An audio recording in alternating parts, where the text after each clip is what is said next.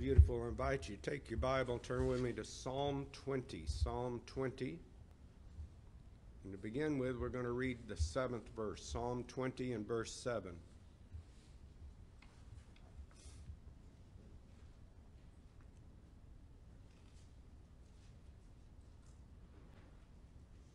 Eventually, we'll come back and look at all 9 verses of this psalm, but to begin with, let's read Psalm 20 and verse 7. Some trust in chariots and some in horses, but we will remember the name of the Lord our God. Let's pray. Father, thank you so much for blessing us this day. Thank you that we have opportunity and freedom again to gather together in this house to worship you. Lord, thank you for the freedom we have in general in our country and our land, and again for those who have purchased it. Lord, thank you for Jesus who purchased our soul's salvation, and help us, Lord, to turn our entire attention upon you at this time. Forgive us anything that would stand in the way of your blessing.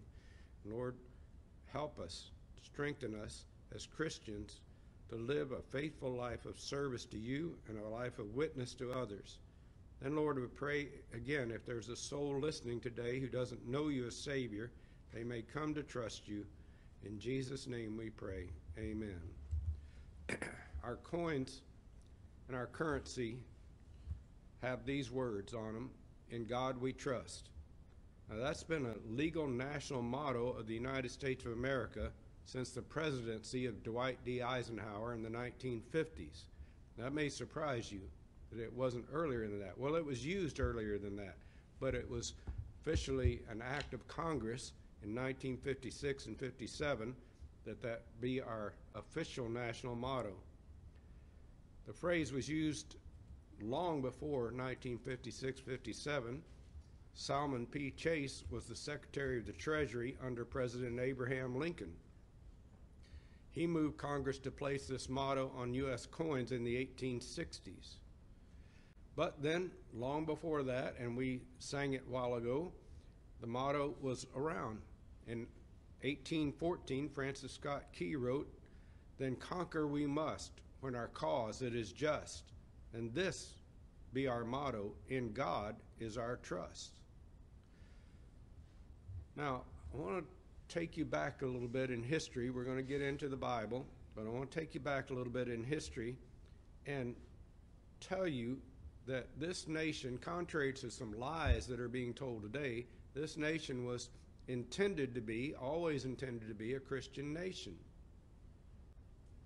And a few years ago, a very prominent individual in our country, during a speech, made the statement, whatever America once was, it is no longer a Christian nation.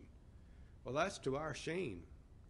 That is certainly to our shame, because we ought to be a Christian nation. It was founded to be a Christian nation. Well, I'd like proof of that. Well, I'm glad you asked, because I'm about to give it to you. On July 4th, 1776, 56 members of the Continental Congress declared the 13 colonies of Britain in North America to be 13 free states, now called the United States of America. That declaration contains this phrase: "We hold these truths to be self-evident, that all men are created equal, and that they are endowed by their Creator with certain unalienable rights, that among these are life, liberty, and the pursuit of happiness." Now, that marked the beginning and the birth of the nation that has stood among all the nations of the world as an example of what a nation can become when they decide to be free. From the beginning, it was clear that faith in God was a primary principle for this nation. The first 10 amendments to the Constitution named the rights of the people, and I want to share with you the wording of the very first freedom, the one that they put at the top, number 1 in the Constitution, and here it is: "Congress shall make no law respecting the establishment of religion, or prohibiting the free exercise thereof, or abridging the freedom of speech, or of the press, or of the right of the people to peaceably assemble, and to petition the government for a redress of grievances." Now, that's the very first of the 10 Amendments called the Bill of Rights. And notice the first thing that it mentions, Congress shall make no law respecting establishment of religion. We do not have in our country an official state church. And we never have had, and praise God, I don't think we ever will have. But a lot of folks these days like to use what they call the Establishment Clause. Congress shall make no law regarding or respecting the establishment of religion, but they don't like to use the next clause, or prohibiting the free exercise thereof. There's to be no law that prohibits your freedom of worship. Now, these are the very first rights belonging to citizens, and they were written first because they are first in importance. But I want us to go a little bit farther than that. I want to read to you from the 13 original states, the 13 colonies which became the first 13 states. Every one of them had a freedom of religion or freedom of worship clause in their constitution. Some of them are far more explicit than others. If you'll listen carefully, I think some of these may surprise you a little bit. Virginia, 1776. That religion, or the duty we owe to our Creator, and the manner of discharging it can be directed by reason and conviction, but not by force or violence, and therefore all men are equally entitled to the free exercise of religion. New York, 1683. That no person or persons which profess faith in God by Jesus Christ shall at any time or by any ways be molested, punished, or disquieted, or called in question for any difference in opinion or matter of religious concernment. Does that surprise you, being in New York? Massachusetts, 1780. And every denomination of Christians, demeaning themselves peaceably and as good citizens of the community, shall be equally under the protection of the law. Maryland, 1776. All persons professing the Christian religion are equally entitled to protection in their religious liberty. Delaware, 1776. That all persons professing Christian religion ought forever to enjoy equal rights and privileges in the state. Connecticut, 1818. The exercise and enjoyment of religious profession and worship without discrimination shall forever be free to all persons in this state. New Hampshire, 1784. Every individual has a natural and unalienable right to worship God according to the dictates of his own conscience. Rhode Island, 1842. Every person shall be free to worship God according to the dictates of such person's religious belief. Georgia, 1789. All persons shall have the free exercise of religion. North Carolina, 1776. All men have a natural and unalienable right to worship Almighty God. South Carolina, 1868. That all persons and religious societies who acknowledge that there is one God and a future state of rewards and punishments, and that God is to be publicly worshiped, shall be freely tolerated. Pennsylvania, 1790. That all men have a natural and unalienable right to worship Almighty God. New Jersey, 1776. No person shall ever within this colony be deprived of the inestimable privilege of worshiping God Almighty. So it's pretty evident that the people who founded this country believed in God, and more particularly, they were people who believed in Jesus Christ or called themselves Christians. Now, I am not saying that every one of them was a born-again believer. I'm not at all convinced that that would be true, but they certainly were not atheist or secularist. That brings us back to the scriptures. David wrote many, not all, but he wrote many of the Psalms, and he wrote Psalm 20. If you have any trouble finding it, if you had any trouble finding it, go to Psalm 23 and just back up a couple and you'll be there. But Psalm 20 talks about faith, and country. Now, David, of course, when he wrote this, did not have the United States in mind. There was no United States in David's lifetime, and he wouldn't have even thought about it. His thoughts are regarding the country of Israel, where he would later become king. But I think we can take some applications from what David wrote and apply them to our daily life. That's a wonderful thing about the Bible. No matter what country you're from, no matter what culture you're from, you can find truth in the Bible that's applicable to your life. So look with me, if you will, at Psalm 20 and verse 1. Psalm 20 verse 1 says, "The Lord hear thee in the day of trouble. The name of the God of Jacob defend thee." So it's David's desire for all those who read this psalm that the Lord, and it's in all capital letters there if you notice that is the salvation name of God. It is to say the Lord, who is the Savior, will hear you in time of trouble. Call out to the Lord when you're in trouble. Call out to him when you have need, and he will hear you, and he will answer you. And then he said, the God of Jacob will defend you in time of trouble. Now that's another interesting point, the God of Jacob. I listened to a very interesting discussion yesterday on radio, and the topic of the discussion was, do Christians, Jews, and Islamists, Muslims, worship the same God? Well, many people would say, yes, it's the same God, different approaches to the same God. But if you read carefully the Quran, and if you read carefully the Bible, you're going to find that Allah of the Quran is not the God of the Bible. Well, in what ways is he different? Well, let's look at this one. The name of the God of Jacob defend thee. The Quran teaches that Isaac was not the son of the promise to Abraham, that Ishmael was. Therefore, the God of Jacob would not be the God of the Quran. Jacob being the son of Isaac. So there's a difference there. There are other differences, but that's far enough, I think, to settle the question. Then you come to verse 2, and David says, God will send thee help from the sanctuary and strengthen thee out of Zion. So David's desire is that the Lord will send you help from the sanctuary. What's the sanctuary? That means the place of worship. Now in David's time, that would have been at Shiloh. That would have been the old tabernacle, the one that Moses built many years before David was ever born.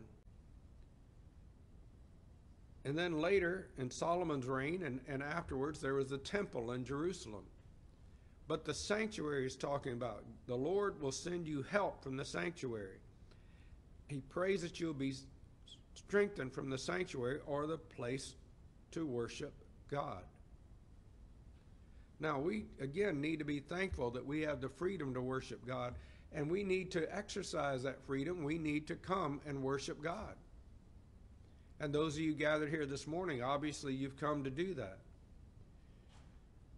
But David goes on to say that you'll be strengthened from the sanctuary, strengthened out of Zion. Zion is the holy mountain, the mountain where Jerusalem is, but in the Psalms and other portions of Scripture, it really is talking about heaven, that you'll be strengthened rather from God himself, from the dwelling place of God. And then in verse 3, he says, remember all thy offerings and accept thy burnt sacrifice. His prayer is that you'll remember all the offerings you've given, that God will remember your offerings, but you'll remember your offerings as well. And think about it. Well, sometimes say, well, preacher, you say put something in the plate, and I put my $5 or $10 or whatever in the plate, and that's my offering. Well, good. Do you think about it? No, I just kind of do it. Well, you ought to think about it. As I mentioned earlier in prayer, that is part of our worship, giving back to God some of that with which he has blessed us. Now, he's told us to do that. And it's really not an unreasonable request when you think about it. just to return to the Lord some of the blessings that he's given to you. He doesn't ask for all of it. What he asks all of is all of your heart. He asks for all of your heart, all of your love, all of your devotion. He doesn't ask for all of your money. Well, wouldn't the money go with it? Well, that's an interesting question, isn't it? You know, Jesus said, where your treasure is, there will your heart be also. So it does say a great deal about what your priorities are. Years ago, there was a book, and they did a little movie about it, about a man named Stanley Tam. The book and the movie were both called God Owns My Business.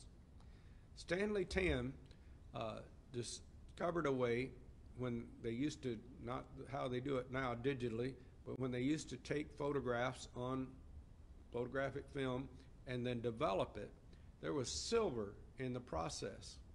And Stanley Tam discovered a process that to take the developing fluid and recover the silver out of it and reuse the silver. Sound like a good idea? It does, doesn't it? Well, it was a great idea, and it worked well for him. Stanley Tam was a Christian, and so he began to tithe everything from his business, reclaiming silver from the photographic process, to the Lord. His business continued to grow. After a while, he said, you know what? We're doing so well, I'm going to give God 90%, and we're going to operate on the 10%. And he did that. And his business continued to grow.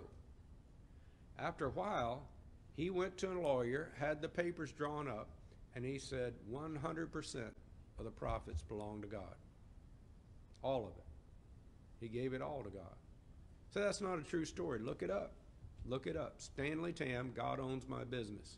He did that. Now, what am I saying to you? Am I telling you to do that? I'm not telling you to do that. I'm telling you to be thankful and consider the offerings that you give to the Lord, and then accept the burnt sacrifice. The burnt sacrifice obviously is a total commitment. It's kind of like the old story. The difference between a contribution and a commitment. You take a breakfast of ham and eggs. For the chicken, that's a contribution. For the pig, that's a commitment. Now, you understand the difference, don't you? Now, here's the thing. He says, remember the Lord, or the Lord will remember all your offerings. And he ends the verse with Selah. You see that word a lot in the Psalms. And Selah is a signal for the singer. All of the Psalms were written to be sung. It's really a signal for the singer to stop and take a breath and pause for a minute before going to the next verse. But it's also a signal to us to stop, check our surroundings, and meditate upon God's word. And some have taken this word to mean forever. So shall it be forever. Similar to the word amen, which amen means be it ever so. So it's similar to amen, but it's not the same word. You'll find the word amen in Scripture also.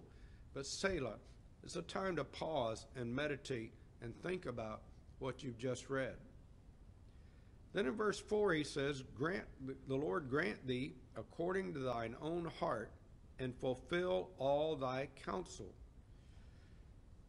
Now that's important because the Lord is going to grant you according to your own heart.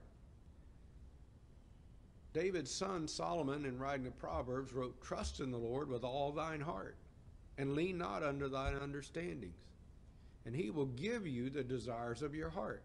You know, John writes in 1 John, says, whatsoever you shall ask, he will give it you. If we ask anything according to his will, he'll give it to you. Now there's the key phrase there, according to his will. If your heart is right with God, he's going to answer your prayers. He's going to give you what you desire when you desire the right thing. Our problem is sometimes we get caught up with greed, or we get caught up with selfishness, and we don't desire the right thing. But as long as our desires are honorable and godly and right, he says he'll grant them to us. Well, I don't know, preacher. I wanted something. I thought it was a really good thing, and the Lord didn't give it to me. Well, maybe he knew something that you don't. I've had that happen in my life where I prayed for something. What I prayed for didn't happen. And looking back on it, I'm glad it didn't happen, but because that didn't happen, but something better did happen that I had no idea about. And I've seen that more than once. I could tell you some stories about that. But then in verse 5, David says, we will rejoice in thy salvation. We'll rejoice in the name of our God, and we will set up our banners. The Lord fulfill all thy petitions. What it's saying here, what David is saying here, we'll rejoice together in salvation. We ought to rejoice in our salvation. We ought to sing together. That's why we come to sing hymns, where we're praising God for his salvation. We start the service each Sunday morning with praise God from whom all blessings flow. We rejoice together in salvation. And then we name the name of God in honor. And we set up banners. Now, what did we do? We set up banners. There's a banner here, the banner of freedom, our American flag, but over there is the Christian flag. And we set up banners, just as the Bible tells us to do.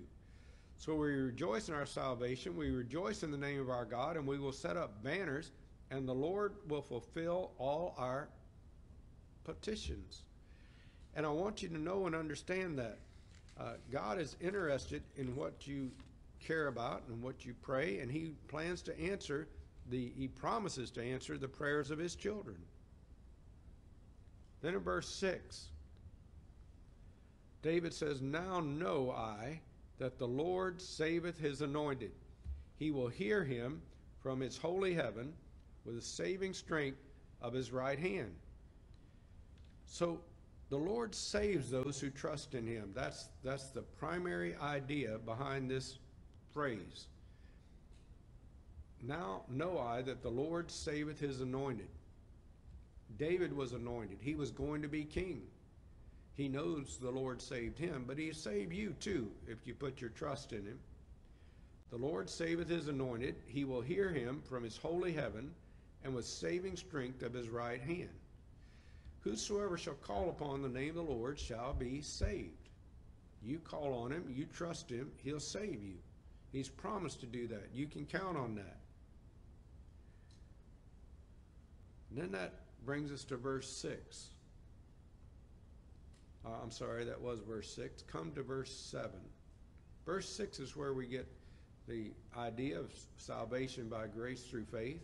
Verse 7, he says, some trust in chariots, some in horses, but we will remember the name of the Lord our God. When I was a young Christian, I've always loved automobiles all my life. And I had my first car before I was a Christian, but when I became a Christian, I thought a lot of my car. And I'll be honest with you, I probably thought a little too much of my car. And somebody brought this verse to me. Some trust in chariots, some in horses, but we will remember the name of the Lord our God. I was convicted by that verse because I thought a little too much of the car. I loved the Lord, I wanted to serve the Lord, but I thought a little too much of the car. And I was in a revival service. The evangelist was Michael Guido, probably not a name that most of you would know. He had a radio broadcast for many years called The Sower, and he was an excellent Bible teacher and evangelist.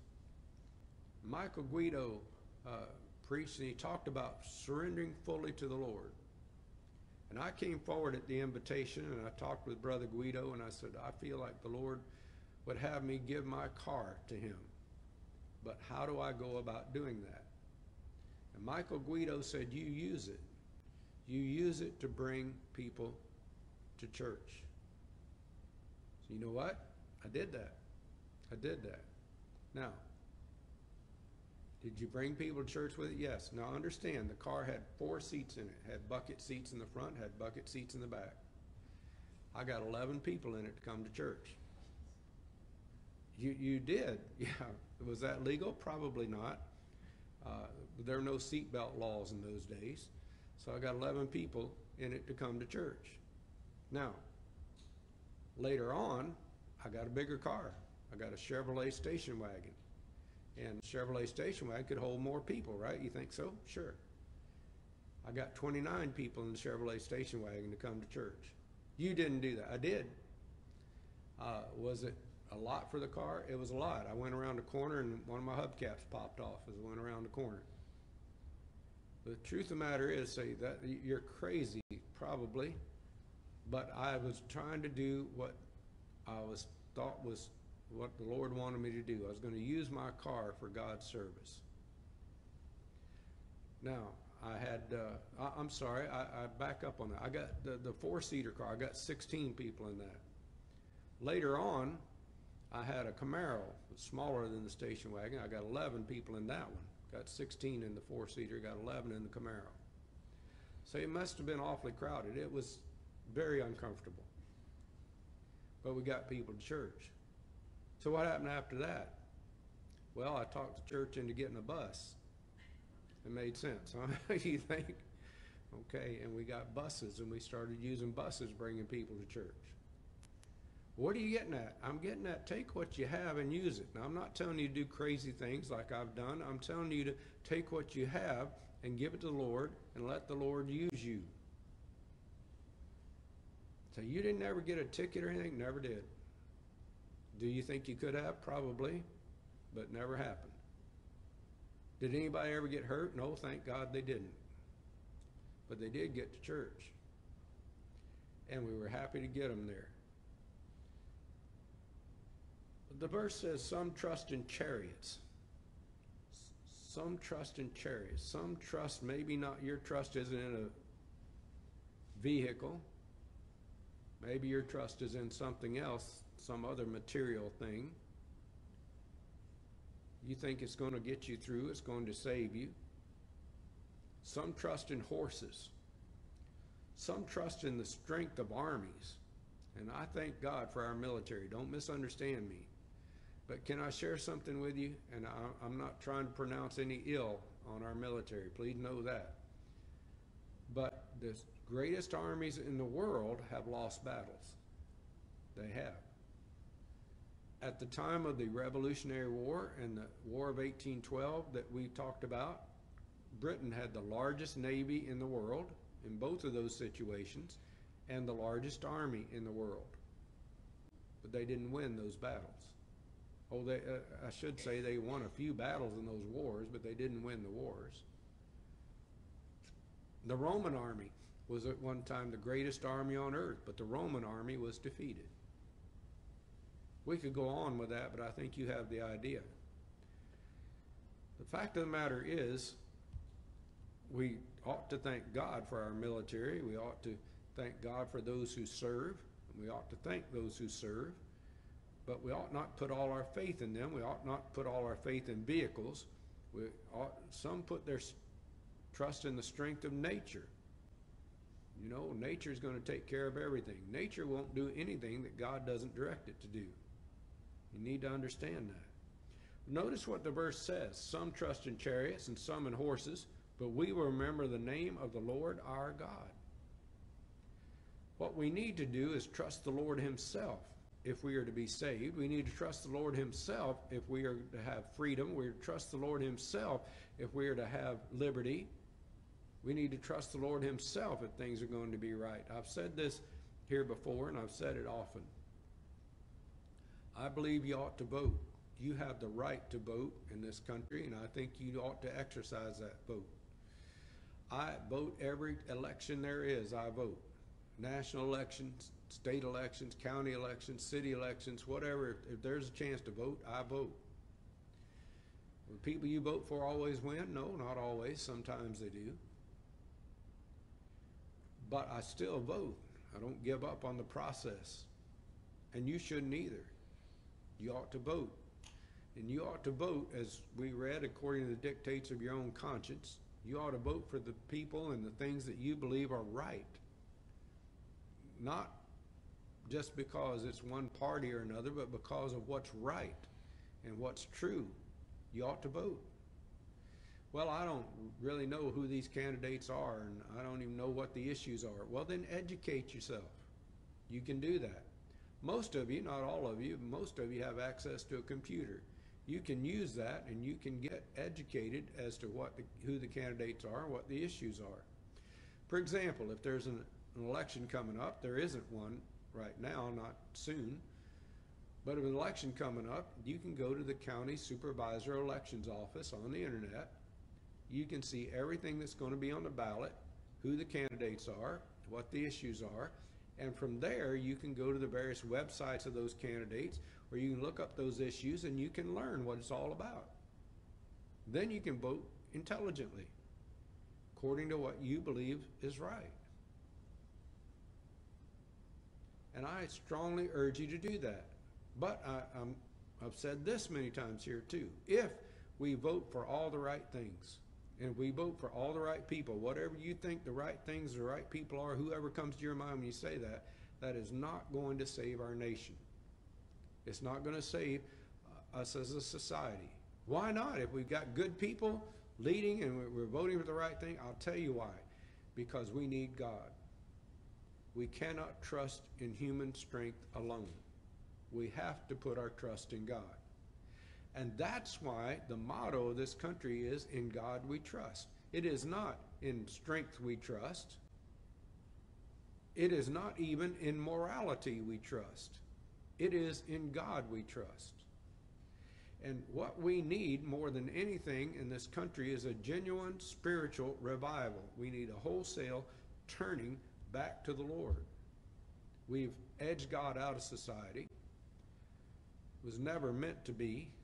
I think you understand. By the way, what I didn't read to you from those different colonies which became states, some of them had the requirement in those same constitutions, I just didn't read you this portion of it, that for a person to hold office in that country, to be the governor or hold any public office in that country, they had, in that colony or that state, they had to profess to be a Christian.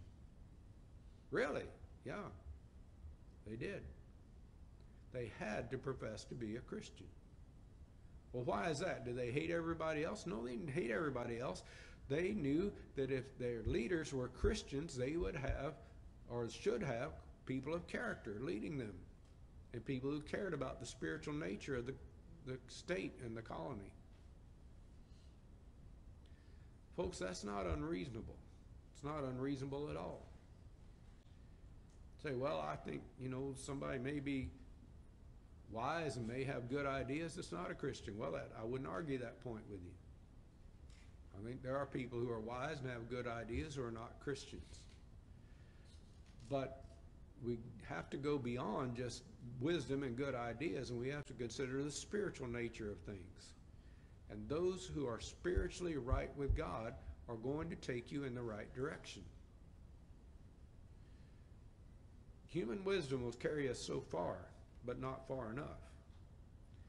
And so it says some trust in chariots, some trust in the strength of armies, some trust in horses. Horses are known for their strength, but we will remember the name of the Lord our God. So important. I was watching an old TV show recently. Why was I watching an old TV show? Because I don't watch new TV shows. But anyway, watching an old TV show, and this will surprise some of you, but it was a Western. And some people were in trouble, and they needed to tie a rope on them and pull them out. And the hero of the show tied a rope around these two people, and he's pulling them out. And I'm thinking, you got a horse right over there. Why are you tie them on the horse? Let the horse pull them out. Horse is a lot stronger than a man is. But for whatever reason, they didn't do it that way. I guess show he was the hero. I'm not sure.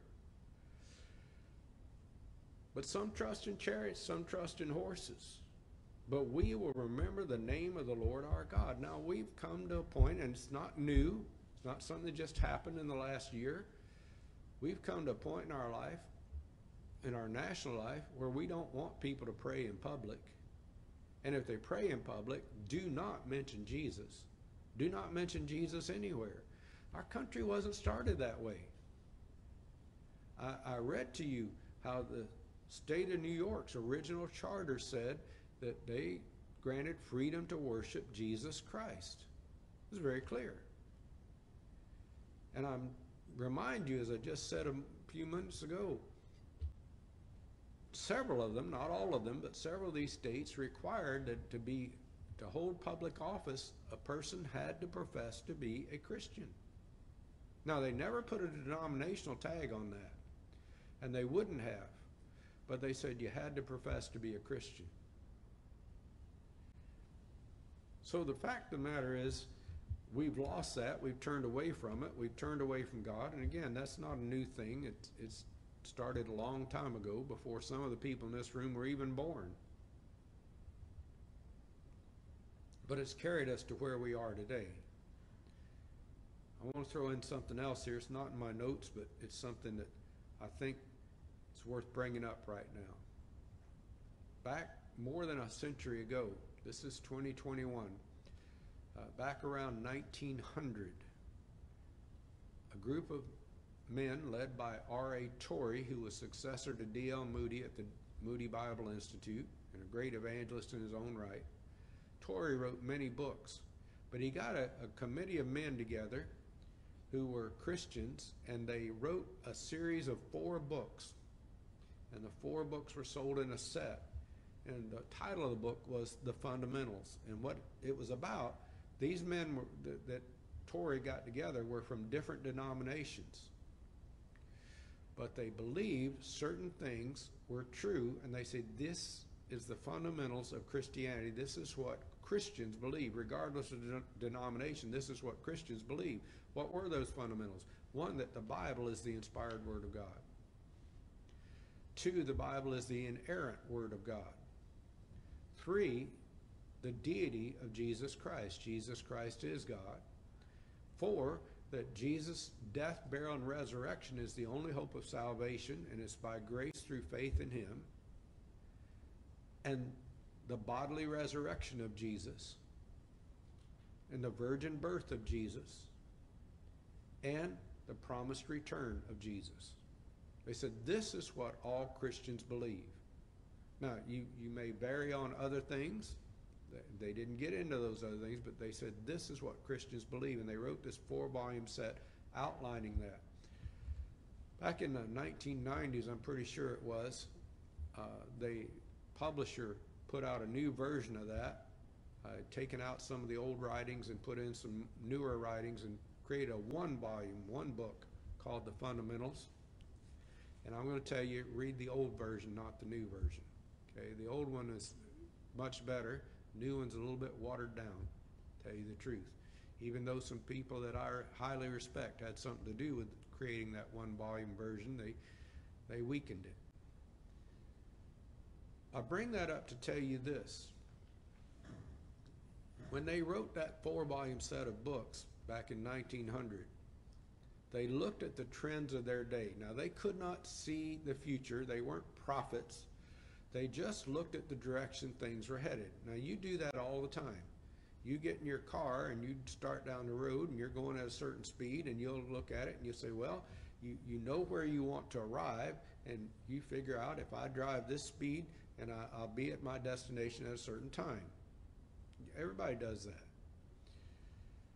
So they looked at the trends of their day. Understand, around 1900, they looked at the trends of the 1800s and the beginning of the new century, and they said, if we continue the path we're traveling now, by the end of the 20th century, America will no longer be based on Judeo-Christian philosophy. It will be based on an Eastern religious philosophy. And you know what? They were exactly right. They were exactly right. So what are you saying, preacher? I'm saying we need to get back to the fundamentals. We need to get back. By the way, that 4-volume set of books, that's where the term fundamentalist come from. I know today, because of our news media, fundamentalist means some wacko nut that's going to plant a bomb somewhere or something. That's not right. That's not right. It's those who believe in the foundational or fundamental doctrines of Christianity. That's a fundamentalist. throw that term out a lot these days because people get the wrong idea. They think, yeah, you're some crazy terrorist. Nope, not at all. We don't advocate violence. We don't advocate any of that sort of thing. But the weapons of our warfare are spiritual, not carnal. But I want to share this with you, and this is so important that you know and understand this. We need to get back to the basics of Christianity, and we need a revival where our country gets back to the basics of Christianity. It was founded upon the basics of Christianity, and we need to get back to the basics of Christianity. We need to believe the Bible. We need to stop questioning the Bible and just believe the Bible. Just read it and believe it. Now, I say stop questioning. I don't mean don't read it and say, well, I don't understand that part. Try to find the answer. You find the answer if you look for it. You will. We need to get back to believing the Bible. We need to get back to trusting the Bible. We need to get back to honoring Jesus Christ. We need to understand that the virgin birth and the bodily resurrection are essential doctrines. The deity of Christ is an essential doctrine. We need to understand these things. Salvation by grace through faith is an essential doctrine. There's some things you can compromise on, some things you can't. Well, what kind of things can you compromise on? Well, I'll tell you what. I only know of one other church in Delray Beach, and maybe there is more than one more, but I only know of one more church in Delray Beach that has a Sunday evening service. But where in the Bible does it say, thou shalt have a Sunday evening service? It doesn't. It doesn't say that. So if a church decides not to have a Sunday evening service, does that mean they've gone into doctrinal error? Not necessarily so. Not necessarily so. We're not saying that. Then why do you do it? Because we believe it's right. We believe it's the thing to do. We believe that you need at least 3 times a week to get together to really thrive spiritually. And something else that probably most people don't think about. If you look around you, a little bit earlier in the service, several people left and went next door. What are they doing? They're over there working with the children. When do they get to go to church, sit down? Well, it's not Sunday morning, is it? No, it's Sunday evening. They get to have church. Does that make sense to you? Sure.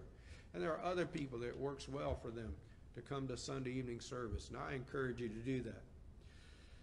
But again, you're not violating Scripture if your church doesn't have a Sunday evening service.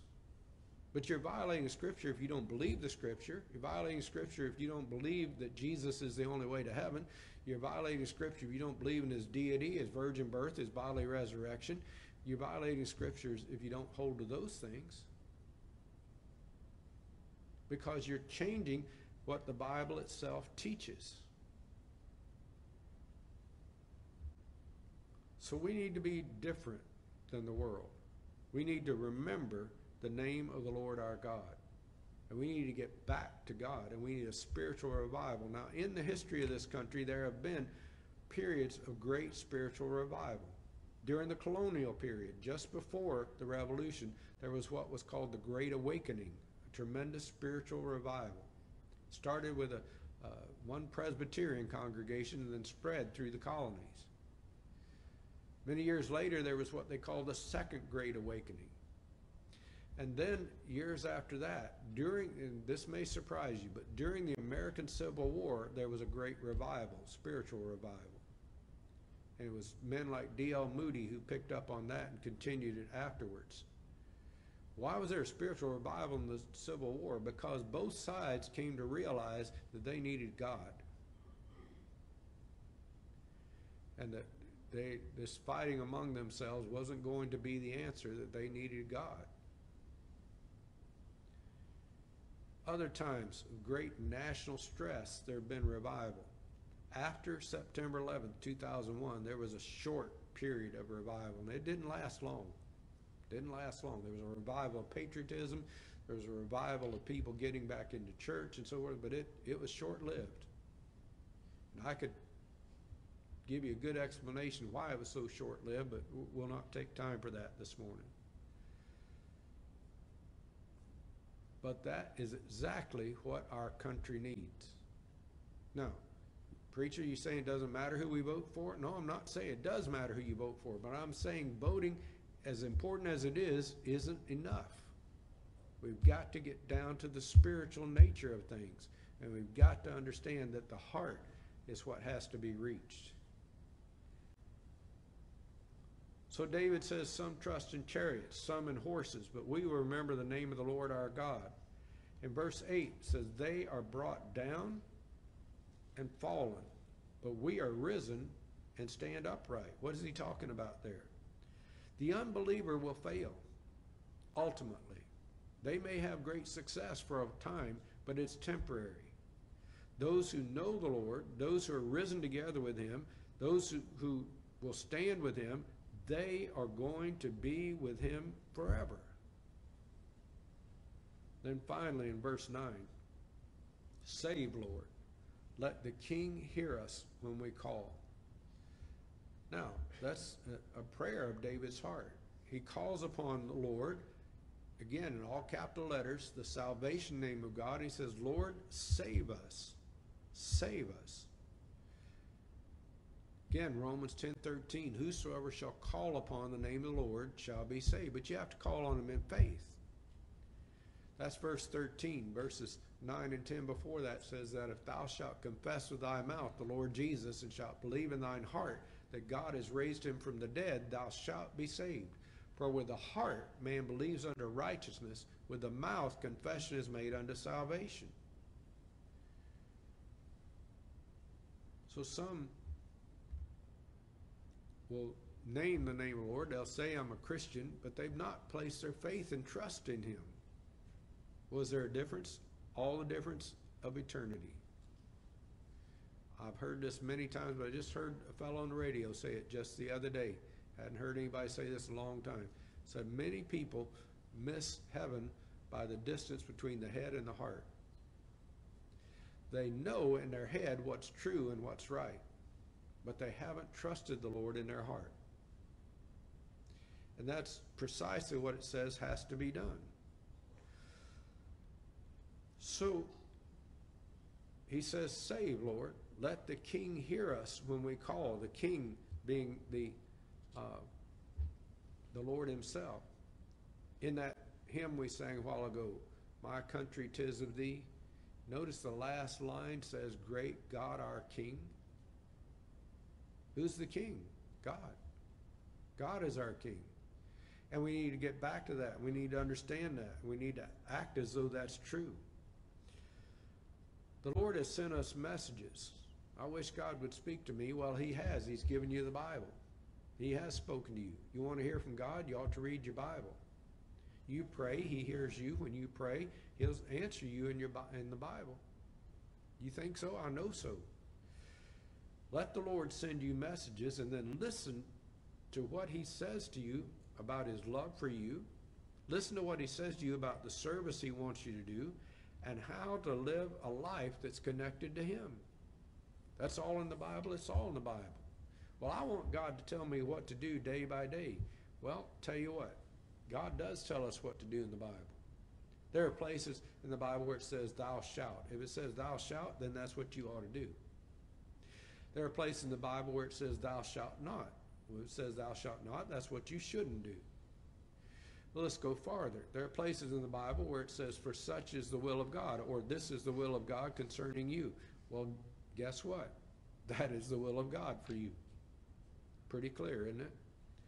Yeah, but it doesn't tell me everything like, should I want to buy a certain item, should I go to Walmart or should I go somewhere else? It doesn't tell me that. No, it doesn't tell you things like that. Because if it did tell you every little thing like that, the Bible would be so thick you'd never be able to read it all. God gives you the principles and allows you to make your own decisions. And the truth of the matter is, whether you're going to buy that item at Walmart or not, I'm not saying that's not important. It might be important, particularly financially important for you. But what I'm saying to you is, if you'll follow the Lord and you'll let the Lord lead you through his word and by his Spirit, you won't have to search to know God's will. You'll already be living God's will, and he'll guide you within his will. And that's such an important thing to understand. So now we come to the conclusion of the whole matter, as Solomon says. Where do you put your trust today? Is your trust in God, or is your trust in government? I'm not preaching against government. Not what I'm saying. But do you trust God primarily, or do you trust government? Do you trust in God, or do you trust in chariots? Do you trust in God, or do you trust in horses? Do you trust in God, or do you trust in material things? Do you trust in God, or do you trust your own wisdom? Trust in the Lord with all thine heart, we quoted this a while ago, and lean not unto thine own understanding. In all thy ways acknowledge him, and he shall give thee the desires of your heart, because you'll have the right desires. Next question. Do you know the Savior? Do you know that you've been born again? Do you know that you've been saved? If you closed your eyes for the last time, breathed your last breath, where would your soul be for eternity? If you say, well, I think it would be in heaven, but you're not sure about that, you need to make sure. And you need to understand that Christ died for our sins according to the Scriptures. He was buried and he rose again the third day. And what he asks us to do is believe that he paid for our sins and trust him to forgive our sins. And he promises to grant us eternal life. Number 3, will you pray for a revival in our country? Pray for the leaders of our country. The Bible tells us to do that. Well, I didn't vote for the people in office. That's not what it's about. You know, when the men who wrote the New Testament, they were not under godly leaders. And yet, what do they write? Fear God and honor the king. Who was the king when that was written? Caesar. And Caesar was just such a wonderful, godly individual who loved Christians? No, absolutely not.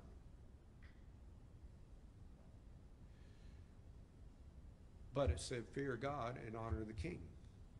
We need to honor and respect government. We need to honor and respect law. We need to do that.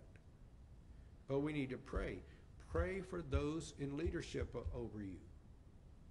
Pray for the city council. I don't even know who they are. Find out who they are and pray for them. Pray for the mayor. Pray for the county commission. Pray for the state legislature. Pray for the governor.